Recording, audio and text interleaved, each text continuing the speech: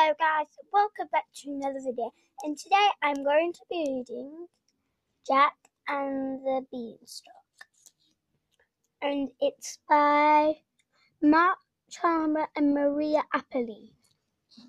So let's start.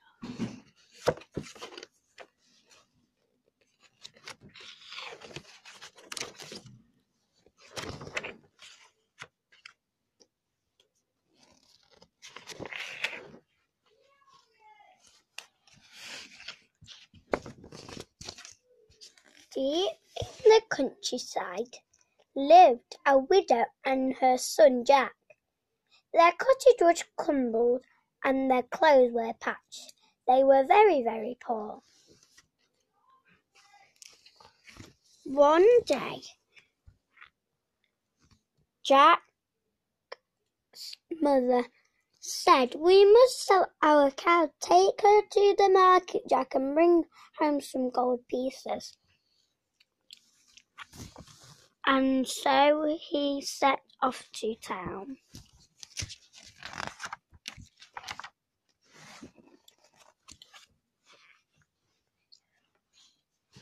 Before Jack had got very far, he met a strange little man. "That's a fine cow," the man said. "I'll swap you for 5 magic beans for her." "Magic beans," said Jack. "Are they really magic?" "Magic they are, or chopped off my beard and knitted it into a jumper," croaked the little man. Magic beans! Jack couldn't wait to tell his mother. He clutched them tightly and ran all the way home. Jack's mother was furious. "We need money, not useless old beans," she cried, and she threw them out of the window in disgust. But later that night, a tiny bean poked out of the ground, and it grew and it grew and grew.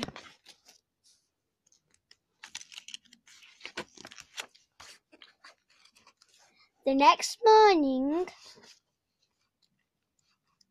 the beanstalk stretched high into the sky. "The beans were magic!" Jack cried. "But what's at the top?" Jack climbed up the beanstalk. At last, he reached the very top. There, shimmering in the sky sunlight, was a magnificent castle. Just then Jack's stomach rumbled. I must find some breakfast," he thought, and he tapped on the door, on the castle door.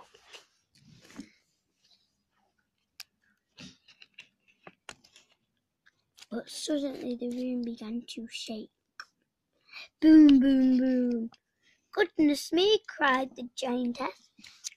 "He's coming," and she shoved Jack under a teacup to hide. Into the room stomped a big, scary, hungry giant. "Fee, fi, fo, fum. I smell the blood of an Englishman,"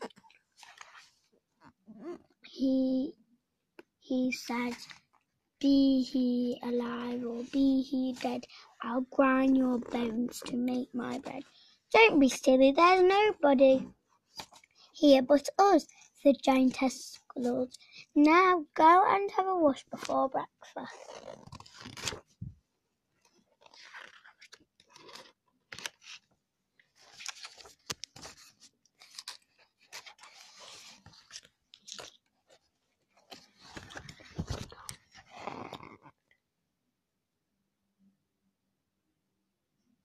Jack trembled and shook. "I must leave now," he thought. He was halfway down the hole when he heard squawk! It was a hen with bright golden feathers. Help, Clutch said. Me free, and I'll lay you golden eggs every morning. Jack scooped up the hen, but then he heard huge footsteps thundering after them.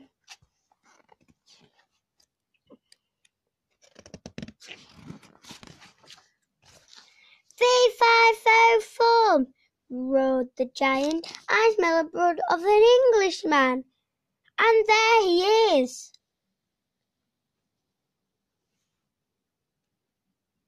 Jack raced out of the door. He jumped down,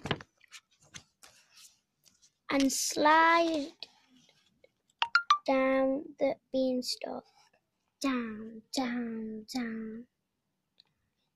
all the way back to his cottage.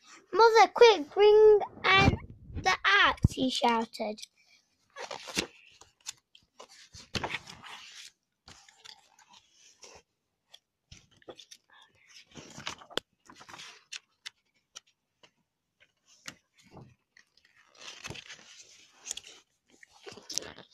Jack's mother swung the axe at the beanstalk.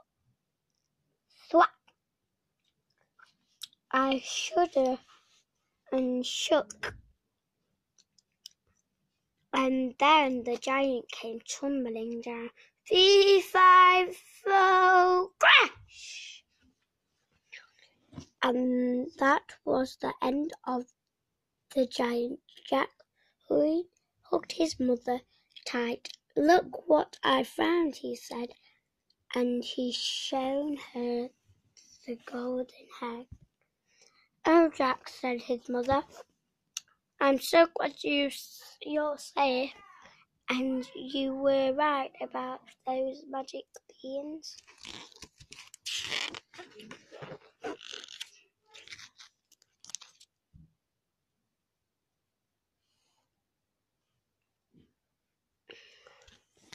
So Jack, his mother, and the golden head all lived happily ever after, and with lots of golden eggs. They were never poor again. I hope you enjoyed Jack and the Beanstalk. Make sure to comment down below, like, and hit the notification bell on, and subscribe. Love you all. See you soon. Bye.